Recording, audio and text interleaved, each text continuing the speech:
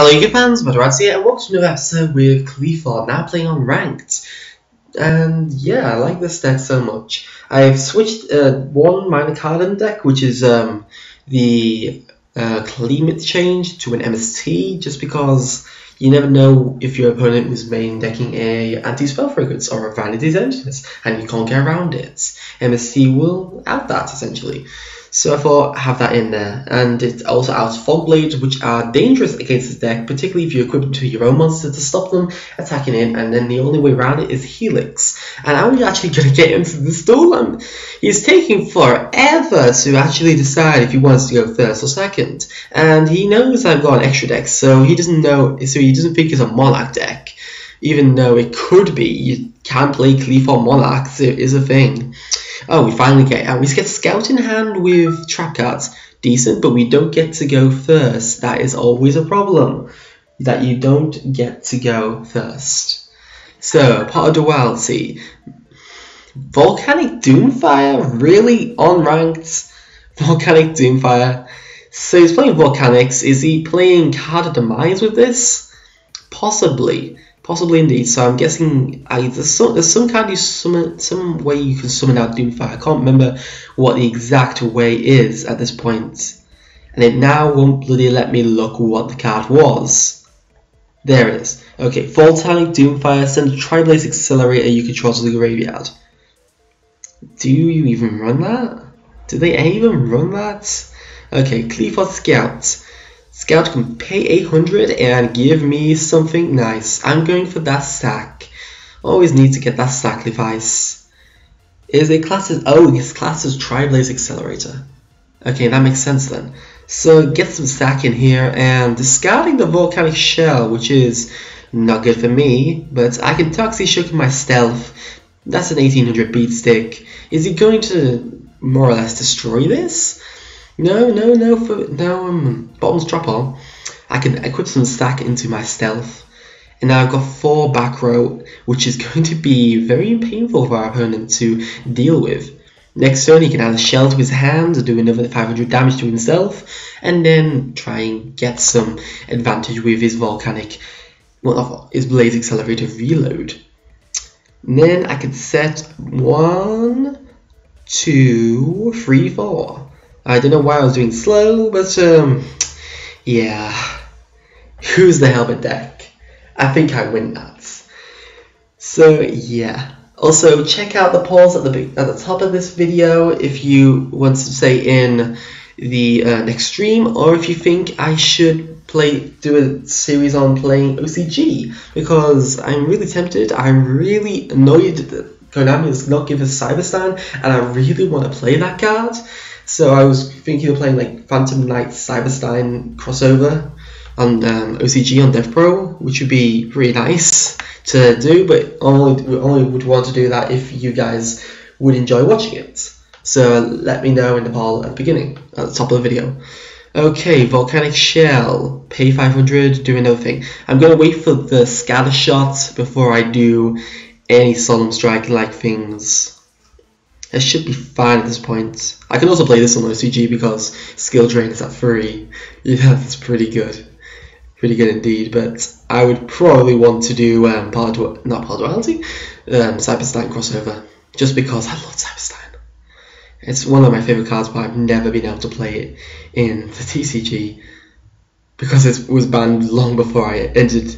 Okay, he's hitting the Clipper launch. That's good for me, because Clipper launch can be just flipped over now, makes my monster unaffected by spells or traps for the rest of the turn, so it can be destroyed by battle, but it is now a 3100 beat stick.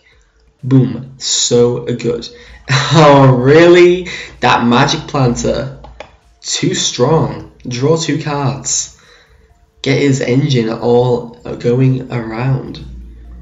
So the Blaze Accelerator reload is going to send that Scatter Shot to the graveyard. And I don't know which effect Scatter Shot activates. So pay 500. If this card sends to the graveyard, send another 2. That is the effect I want to negate. So I'll Solemn Strike that. No, you're not nuking my board. And then those 2 are going to do some damage. decent enough. I've got Forbidden Chalice if he summons out a Royal Firestorm Guards, which is decent as well. Has he got a chain to this? 1, 2, is he got a quick play? No. I'm taking a lot of damage obviously, but I can survive it at this point. Twin Twisters. Oh, my Qliphort Scout. Oh, my loser turn. Damn. That's not good. Royal Firestorm Guards, do you want to draw 2 cards? I don't think you can. I'm gonna Forbidden Chalice you. No, my luck, he has a Forbidden Lance, which wouldn't be very good for me. So negate that Guard. Guard is now a 2100 beat stick, whereas my Stealth is a 3100 beat stick. I think I win there. Hopefully this is not another Firestorm Guards, or I will be in a really bad position. Compulsory Evacuation Device, that's decent. I can just beat down his life points. He can defeat my Sacrifice with his Galaxy Cyclone in the graveyard, but that's about it. He can make it beatable by battle. And 300 less. That's about it. Compulsory Evacuation Device will help against Exceed plays and Secret plays, which is always good. Does he have something did he have something in the graveyard that he could use? Probably not. I'm guessing something like this is Twin Twister or MST. Probably. Although he could have done it last turn and made this compulsory evacuation device completely unlive. And this is unaffected by anything lower rank or level that's 7 or lower, which is very nice. Qliphort Stealth, too strong. We negate everything. This is the full-on negation deck. And do I want a compulsory evacuation device there? I'm not sure. I'm not sure indeed. Depending on what I get through Pod Duality, it's very risky since you'd have 400 life points left. I can't Gaga Cowboy. Card Demise. Card Demise and Stormy Mirror Force. Well, I know what I'm going for. Come on, Stealth, beat this down. Just in case it somehow did damage. Let's see. Max C.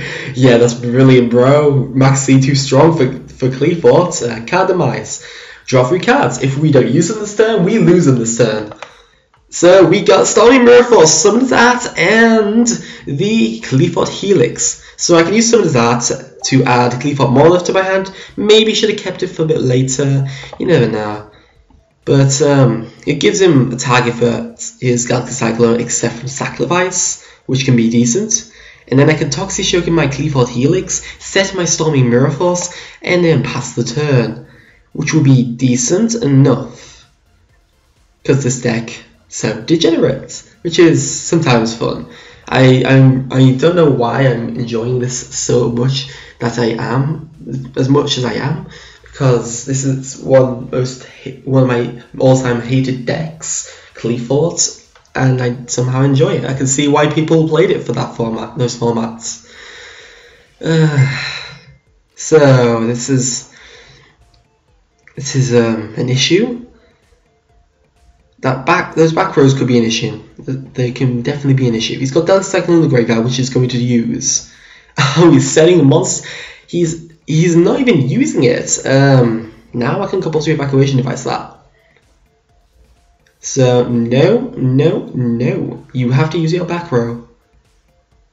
And I've got Stormy Mirror Force if I need to be protected. This is just because Rippling Mirror Force isn't on the system yet in the TCG section. So when it does, yeah, 2 Max C's versus Nice. Yeah, that's a thing. Max C too strong. So yeah, Volcanics conquered by the Qliphort. The Qliphort come out with the card Demise as well, that lovely summon of Helix. My Scout was gone, but who needs Scout anymore when you play such a degenerate deck? So lovely. So thank you for watching. Please like, subscribe if you enjoyed this and want to see further content. Please click on the podcast at the top of this video to do those. Essentially, always check those out. Please leave comments below if you've got any decks you want to see updated for the April ban list. And also, if you want to see when I'm streaming, click like my Facebook page, which is in the description below. Thank you for watching. Matt Durant signing out.